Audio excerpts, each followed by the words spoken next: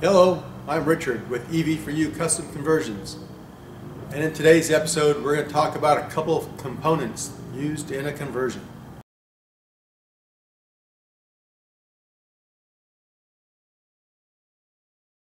There are 6 main components used in a conversion.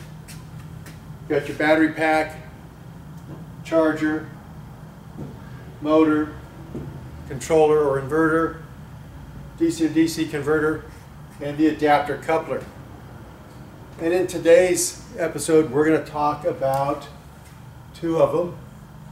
We're going to talk about the charger and the DC to DC converter. But we're not going to talk about them in general so much. We've done that before. What we're going to do is we're going to talk about some specific units, specific charger and specific DC to DC converter. So let's get into it. It's a 3.3 kilowatt charger. That's at 220 volts. It's 1600 watts or 1.6 kilowatts at 110 volts. So depending on your input, it will affect your output, of course. This is the charger we're talking about, just so you can see what it looks like. We're going to look at it more closely in a moment. But let's get a few of the little overview out of the way. It weighs 13 pounds. You saw me hold it up, but it's 5.5 inches wide by 14 inches long by 5 inches tall. Input voltage range is 85 to 265 volts AC. Your input current is 16 amps, and the output range is 50 volts to 198 volts DC. Maximum output current 32 amps, and it has an auxiliary output that we're going to talk about in a moment.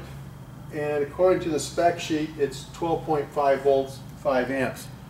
That's not what we've experienced, and I'll talk about that in a moment.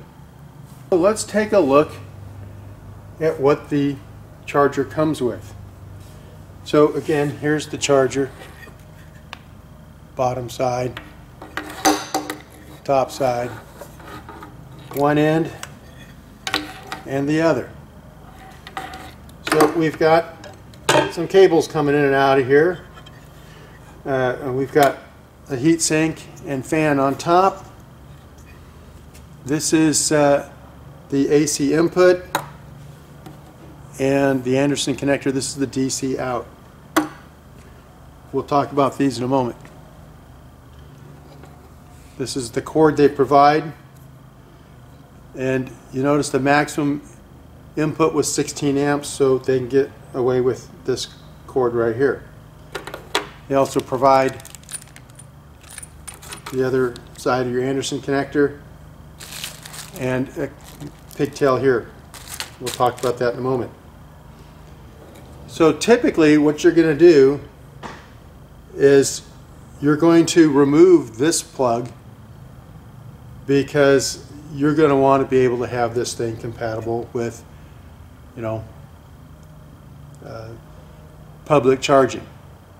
Now, you don't have to. You can plug this directly into a short, heavy extension cord, one that's appropriately rated, or you can run this to your J1772 charge port, and now you can charge any public charging, level 2 charging. Now, if you notice, I'm Northern California, so I'm talking about U.S. standards. So everything I talk about, the 110, the 220, that's all U.S. standards. J1772, that's the level 2 charge protocol standard in the U.S. we'll go to the whiteboard again, and I'll show you the proper connection for doing this. So what you have is you have a hot, a neutral, and a ground. And so let's go to the board and we'll talk about that. So this is an example of a J1772. And this is, we'll show you again on the whiteboard, but this is the plug configuration. So we've got 3 larger pins, 2 on top and 1 on the bottom, and then 2 smaller pins. And what we have, this is the top. This is where your connector here, your latch is on top. That's going to fit just like that. Okay? So the 2 pins on top, viewing it like this, this right one is line 1. This is line 2. And the bottom one is ground. Then you have the 2 little ones, the control wiring. The one on the right here is the proximity signal, and the one on the left is the pilot signal. So these, depending on manufacturer, are going to have different colored wires coming out the back, or you're going to have to wire your own, depending on how you purchase it. Back to our standard 110 plug. If we look at it this way,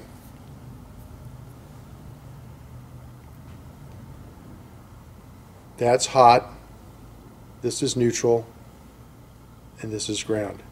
These are the same size on this plug, but sometimes you'll see one has a larger prong on it. That's the neutral. So I'm bringing this up because this is a question we get, is to what goes to what when we're going from this to this. Well, let me show you.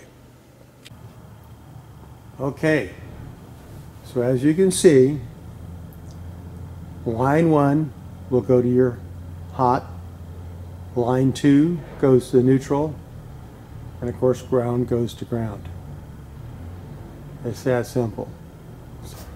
So we talked about this being the ACN and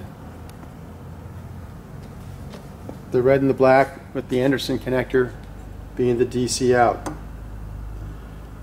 Then we have some other lines here, but this is the one that we typically use, and it goes with the little pigtail they provide here. And what it is there's 3 wires here. So the red goes to red and the black goes to black. What it is the red and the black are that 12 volt output. And typically we measure these at about 13.5 volts out, which is enough to charge your auxiliary battery. So that's the end of this. So we connect this to the auxiliary battery. That then, when this is charging our traction pack, we're also maintaining our 12 volt auxiliary battery. And that's a nice feature. Then this 12 volts coming out of here, because this is attached to the red, so this is a 12 volt source. You don't have to use this 12 volt source, you can use another 12 volt source actually. But the way it's set up is that when you have this connected and this is on, you've got your 12 volts. And this allows you to have basically an enable circuit. And that plugs in here. And as long as you have 12 volts going in here, this will be on. You remove the 12 volts, it goes off. So you can interrupt this wire with, you know, a BMS or instrumentation or however you want to do it, and that gives you the ability to turn this thing on and off. Okay, so that's the Elcon UHF 3.3 kilowatt charger in a nutshell. They're actually, you know, we've been real pleased with them. We have not had any issues with them not operating correctly. You know, this is air cooled, so you want it located in a position where it has plenty of air. Don't put it someplace that's, you know, confined and enclosed, because if it gets too hot, it will thermally shut down. Now, let's take a look at the DC to DC converter. Talk about this Elcon DC to DC converter. We'll look at it more closely in a moment, like we did with the charger. But first, a little overview. It's the Elcon TDC-IY series. It's got an output of 1 kilowatt of power, approximately 5.5 pounds, 6 1/4 inches wide by 11 inches long by 3 inches tall. And the nominal input is from 72 volts nominal to 320 volts nominal, and the nominal output is 14 volts. So that's the overview. Let's take a little closer look at it now. So the DC to DC converter, that's the bottom, the top end, one end and the other. And so these come with voltage ranges. This particular one is inputs 74 to 162 volts, and of course the output 14 volts, 72 amps. So what we have is we have a plug here and we have a pigtail here. We've got a terminal post here and a terminal post here. This is the DC out. This is the positive, the red, and right here that's the ground. Comes with a little cover for the positive, like yay. And then it comes with a pigtail for both the input and for your control right here. So let's take a look at that real quick.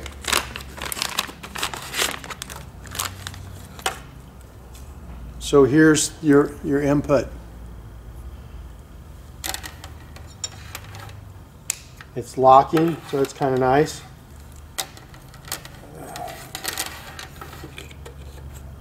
So it just plugs into place.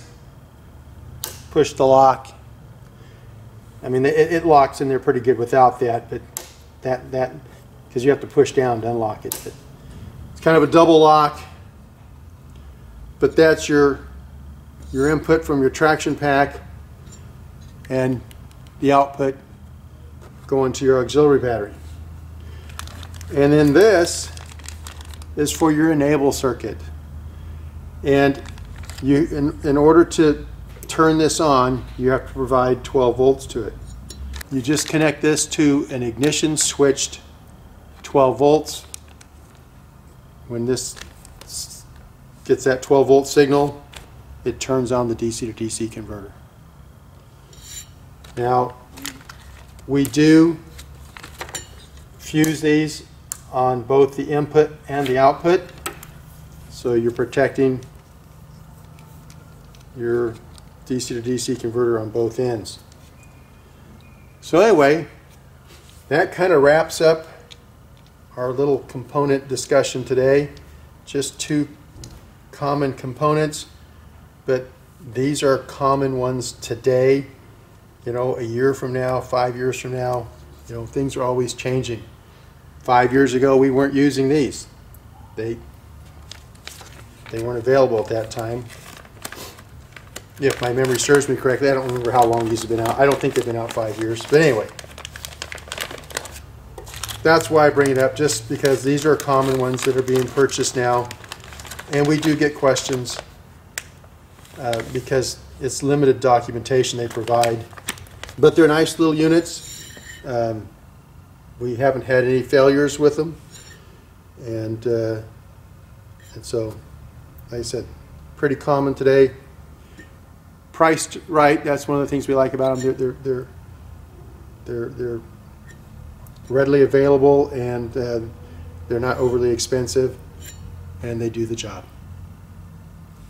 So, appreciate your watching. If you got anything out of this, give us a thumbs up, and we'd appreciate it if you subscribe. As I've mentioned before, 80% of our viewers are not subscribers. So let's switch that number around. I'd like to have 80% of our viewers subscribers. Then I'll have to work on the 20%. See you next time.